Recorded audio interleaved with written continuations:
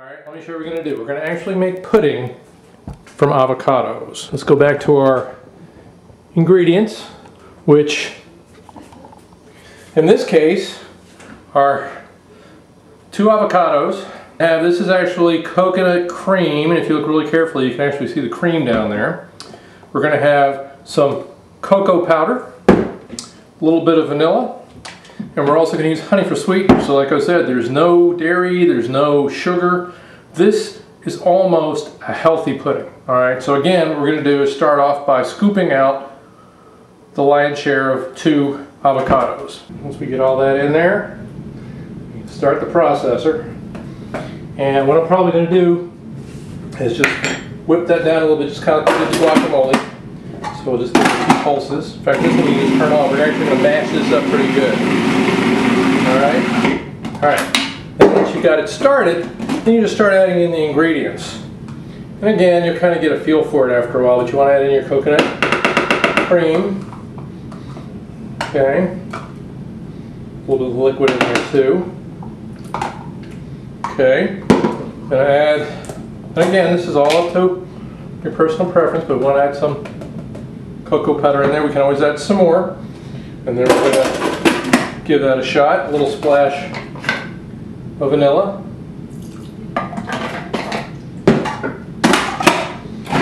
Let it roll.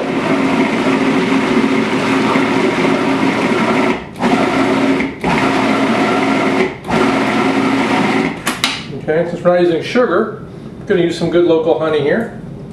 Add that in.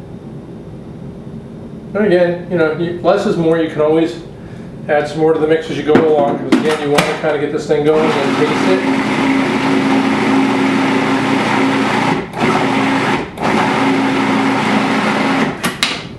And that's what the spoon is good for.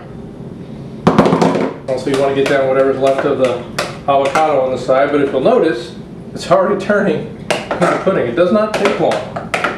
And then again, then it's just a matter of getting the flavoring right. In fact, you can even add other things in. Last time I made this, I actually had an overripe banana, so instead of chucking it away or throwing it into the fridge, I actually put it in the mix. It came out fine.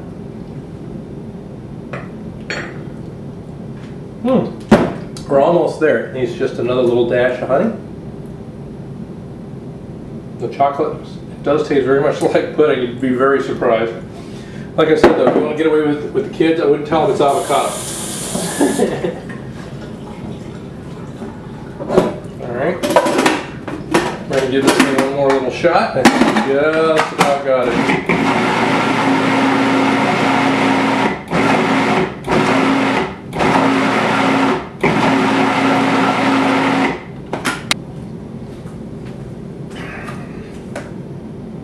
I mean, it doesn't look like pudding. Tastes like pudding. Oh yeah, that was a good batch. So there you have it. 2 different taste sensations made from the same basic ingredient. Who says vegetarian food can be hard to sell to your kids and your family? I'll tell you one thing, you'll probably never ever have anybody fighting over licking the bowl with any other type of vegetarian dish.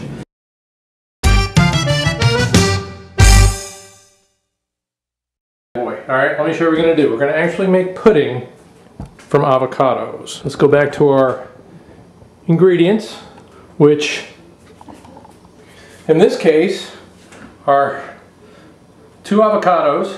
This is actually coconut cream, and if you look really carefully you can actually see the cream down there. We're going to have some cocoa powder, a little bit of vanilla, and we're also going to use honey for sweetener. So like I said, there's no dairy, there's no sugar. This is almost a healthy pudding. Alright, so again, what we're going to do is start off by scooping out the lion's share of 2 avocados. Once we get all that in there, start the processor. And what I'm probably going to do is just whip that down a little bit, just kind of like we did guacamole. So we'll just give it a few pulses. In fact, this one you just turn on. We're actually going to mash this up pretty good. Alright. And once you got it started, then you just start adding in the ingredients. And again, you'll kind of get a feel for it after a while, but you want to add in your coconut cream. Okay. A little bit of liquid in there too. Okay. I'm going to add, and again, this is all up to your personal preference, but we want to add some cocoa powder in there. We can always add some more. And then we're going to give that a shot, a little splash of vanilla.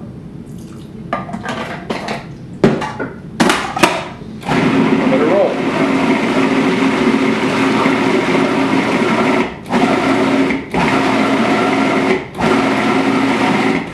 Okay, since we're not using sugar, I'm going to use some good local honey here. Add that in. And again, you know, less is more. You can always add some more to the mix as you go along, because again, you want to kind of get this thing going and taste it.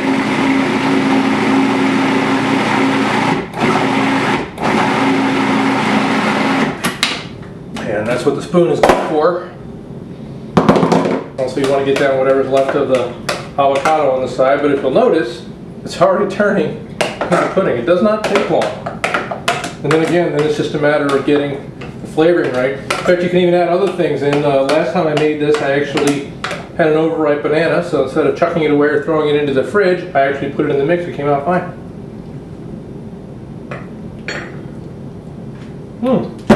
We're almost there. It needs just another little dash of honey.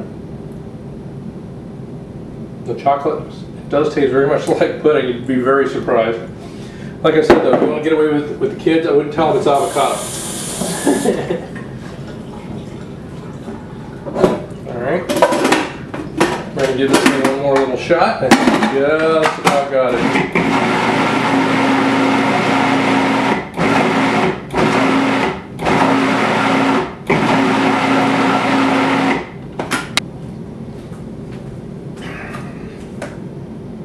I mean, it doesn't look like pudding. Tastes like pudding. Oh yeah, that was a good batch. So there you have it. 2 different taste sensations made from the same basic ingredient. Who says vegetarian food can be hard to sell to your kids and your family? I'll tell you one thing, you'll probably never ever have anybody fighting over licking the bowl with any other type of vegetarian dish.